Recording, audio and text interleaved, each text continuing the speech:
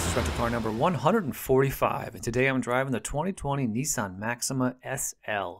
This is a full-size car that I've driven quite a few times. I think I've reviewed the 2017, 2018, 2019, and now the 2020. I love them all. They're great cars, but my take on this is that it's not the most interesting vehicle out there. I really wish Nissan would do a nice refresh because I think we could use with a little bit more styling. But that's just my take. I'll walk you through the car and you can kind of form your own opinion. So let's start with the basics. This is the SL trim level, which retails for about $38,000. There's actually 6 trims, so this is middle of the pack, but don't worry, there's still plenty of toys to talk about.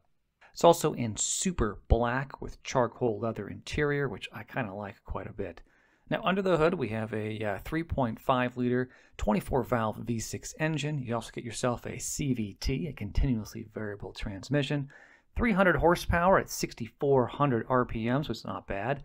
Now 0 to 60 times are not readily available on the SV, but the Platinum trim goes 0 to 60 in 5.7 seconds with a top speed of around 133. And although I didn't get out my stopwatch, I felt like the SV is pretty close to that. Fuel economy is pretty good. Now this takes regular unleaded gas, and your fuel tank is actually located on the driver's side of the vehicle, if you care. You get 20 miles per gallon in the city, 30 on the highway with a combined rating of 24, and that fuel tank will hold 18 gallons of fuel. So let's talk about what it's actually like to drive the 2020 Maxima. At low speeds, I really like it. It's easy to maneuver, super easy to park, and very responsive. Meaning when you do want to make a tight turn, it's gonna turn almost instantly when you hit that steering wheel to the right or left, which isn't true with every vehicle. At higher speeds, I felt super comfortable. I ran around some quite long curves on the interstate, going pretty fast, and I didn't feel like the car was going to slip by any means. So that's a big 2 thumbs up in my book. Acceleration is also pretty good. I mean, 300 horsepower is quite a bit on a sedan like this, and you feel every little bit of it. So acceleration from a dead stop is fantastic, and I didn't notice much of a delay when I was trying to accelerate while moving. So just for example, traveling down the road, maybe at like 40 miles an hour, and then you need to get a little boost of speed so you can pass the car in front of you. Well, as soon as you hit that accelerator pedal, it's gonna jerk forward within probably about a second and a half, which is great for a vehicle at this price point. Last thing I think we should touch on is cabin noise. This is where I think the Maxima excels quite a bit. So at low and high speeds, I didn't really notice exterior noise at all, and I never felt like I had to bump up the volume on my podcast or audiobook. It's just a quiet ride, which is fantastic for a vehicle at this price point. So handling, acceleration, and cabin noise, I was actually pretty impressed. I liked it quite a bit. So here's the key fob. Nissan's standard key, their logo on the top, remote start, lock, unlock, hatch release, and a panic button. Let's press that right now. And there is an actual physical key hidden inside here. Let me show that real quick. There's just a small switch on the back. You press that switch down, and then the key slides right out.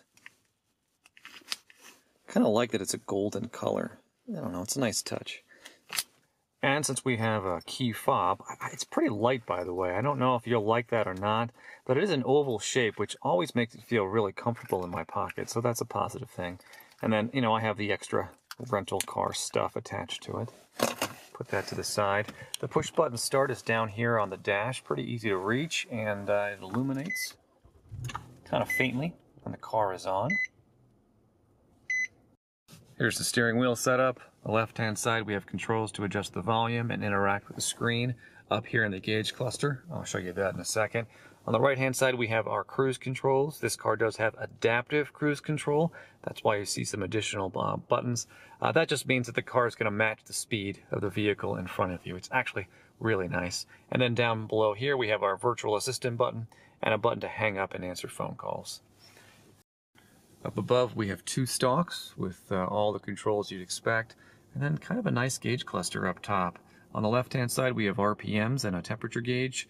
On the right-hand side, we have our speedometer, our fuel gauge, and then a pretty decent-sized screen in the middle. Let me just show you some of the basics. Up here, the icons over here tell us that we have our lane departure assistant technology on. That just means the steering wheel is going to vibrate if you sort of veer out of your lane. Got a clock and the speed limit, which automatically updates depending on where you're driving, and the temperature outside shows that the car is in park This car has 18,000 miles on the odometer, and we can go about 381 miles before we run out of fuel. The screen in the center is actually adjustable, so you can use this control right here to navigate through the menu structures. So right here we're on a compass. We have our audio screen, a home screen with a digital speedometer, setup screen, warnings about the vehicle. I am in sport mode right now, so you get a nice kind of, well, more aggressive screen for that. Tire pressure, speed limit signs, which is always fun. It's actually pretty accurate too as you drive around town. And then your driving aid and your fuel economy screens, and then just a general information screen that I had on at the beginning. This shows things like your miles per gallon, how far you're driving on the trip counter, stuff like that. So a nice screen with lots of different functionality. I love this. I like to be able to adjust things in the gauge cluster just to keep things kind of fresh. So all in all, pretty good screen here. Over to the left, things get a little bit more boring. Window controls, door locks, mirror controls right here. Up on the dash, we have a hatch release and heated steering wheel controls. This control right here just adjusts the brightness in the gauge cluster, and then your trip reset button right there. And then I missed it, but all the way at the bottom, we have a standard push pedal parking brake. One other thing worth noting on this side of the vehicle is that you do get blindside detection, but it's not outside in the mirror. It's this small little light right here that illuminate in a yellowish orange color when someone's in your blind spot. And we do have premium sound on this vehicle, so that's why you see a Bose logo right there. And you get that same setup over on the passenger side as well. Up top we have a sunglass holder, simple controls to turn on lights, and then controls to open up the sunroof. There are two, one for the front seat, one for the back, although in the back seat it doesn't actually open up. It's just kind of a glass roof. You also have a standard rear view mirror with some simple controls on it to connect to your garage door opener. And then down below we have our touchscreen. That's where things get a little bit more interesting. Dedicated buttons on the right and left side, although really what I've been using are the controls down here to jump through all the important parts of the menu structure. So you get a phone button, info about the car, an audio screen, map, your connections, and then a setting. Honestly, what I typically use is not the information screen. There is some stuff here, but nothing I find really, I don't know, that interesting. I mean, look, Eco Drive Report. It's just a little bit dull. But thankfully, it's pretty easy to connect your phone via Bluetooth, and then you can listen to your podcasts and audiobooks. At least that's what I do. And the map feature seems to work pretty well. Nice big screen, bright colors, pretty responsive when you want to jump to different menus. But only one. But not the most, I'd say, up-to-date screen I've seen. It feels slightly dated, but works pretty effectively. Down below there we have our climate controls, simple buttons to adjust the defrosters, the fan, and the temperature, along with the digital readout to show you exactly how you're setting the temperature. Push button start right down here, and then a gear shift wrapped in leather. Shifts those gears really nicely. And two things about this. One, you shift it in drive, you can pop it over to the left and shift those gears manually if you want to. And then when you put the car in reverse, you do get a nice big rear view camera display. If you'll notice, it's kind of grainy, so it's not the sharpest of displays, but you get guides to show you where you're going. And this is a nice big screen, so you can see, well, pretty well behind the vehicle while you're reversing. Below there you have a nice storage cutout with two USB ports, Type-C, normal, and an auxiliary jack. And then this is a pretty deep area, so here's my cell. It fits pretty comfortably down in there, although it's not a place I'd probably keep it. I'm going to forget about it. Behind there we have two cup holders and then some controls back here.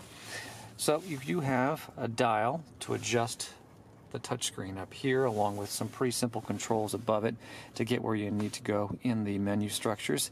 Though quite honestly, I've been actually reaching forward and touching the screen. I haven't even used this once.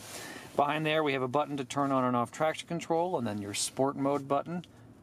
Kind of fun, when you do press sport mode, you get a different screen that pops up in the gauge cluster just to tell you that you're about to go a little bit faster.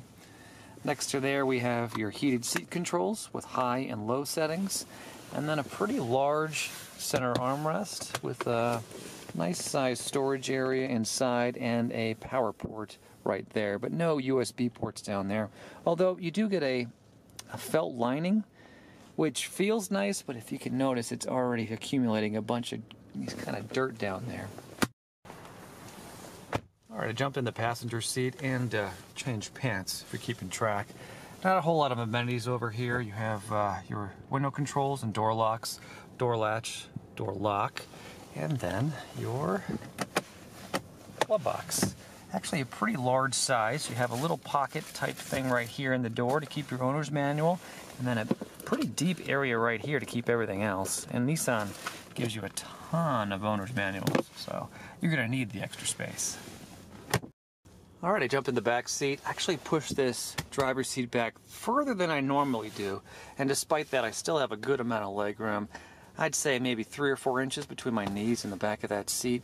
Although, what isn't good is height clearance. Let me turn the camera around.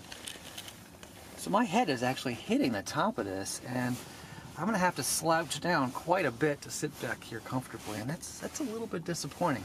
I don't think that was like that on the past Nissan Maximas that I've driven, so keep that in mind. Backseat passengers are gonna have to be short to be comfortable. But there are some amenities back here worth talking about. You get pockets on the back of both seats, which is pretty nice. This is also super soft leather. This is actually really impressive. You also get some dedicated vents back here, and then 2 USB ports, 1 Type-C, 1 old-fashioned. And then, you know, window controls, door lock, door latch, a handle up here, and then a reading light over here. And you get that same setup on the other side. You also get a center armrest, kind of a cutout for a cell phone, and then 2 cup holders. That's awfully nice. And then let's look at car seat anchors. Obviously, been using a car seat today. Car seat anchors are a little bit strange. Right, so here's the icon indicating that the car seat anchor is right below. Then you have this small plastic piece right here that pulls out really easily, by the way. And then you can see the car seat. It's completely revealed right here. So it should be pretty easy to install a car seat back here, which is a big, big plus in my book. So let's close things out by opening up the trunk and taking a look at the storage space back here. You do get a nice large space, although it's not perfectly rectangular because that wheel well does infringe on the space ever so slightly. But there's still enough room back here for your odds and ends. Also, underneath the floor of this area, there is a spare tire, which is fantastic. Not every manufacturer is giving those to you anymore. Thinking about Kia specifically, they only give you a flat tire kit, not actually a spare tire. So that's a great thing for Nissan to keep doing. Also, those rear seats do fold down. You just have to pull up on these 2 little latches right here, and then the seats fold down pretty effortlessly, and you're left with a bigger space to take advantage of. Although, that opening between the trunk and the cabin of the vehicle is kind of small, so don't expect to get huge objects back here. But all in all, decent storage space for a sedan like this one. All right, so that's pretty much everything end to end on the 2020 Nissan Maxima SL. You know, I drive Maximas quite often because they are an enterprise staple. There's usually at least one on the enterprise lot, and I'm never disappointed to get one. So with that being said, you won't be surprised that I'm going to give this one 4 stars. Look, this is a great car, drives well, it's got updated technology, and at least the front end I think is styled really nicely. I just kind of find this one to be a bit boring, and I wish Nissan would go through the whole thing, refresh it, and give us something a little bit more exciting, because there is quite a bit to like about this car. I think it just needs some new packaging. Anyway, that's just my take on the vehicle. If you think differently, please leave me a comment below. I'd love to hear from you. Otherwise, thank you so much for watching, and I hope you join me next time when I rent and review my 146th rental car. I'll see you then.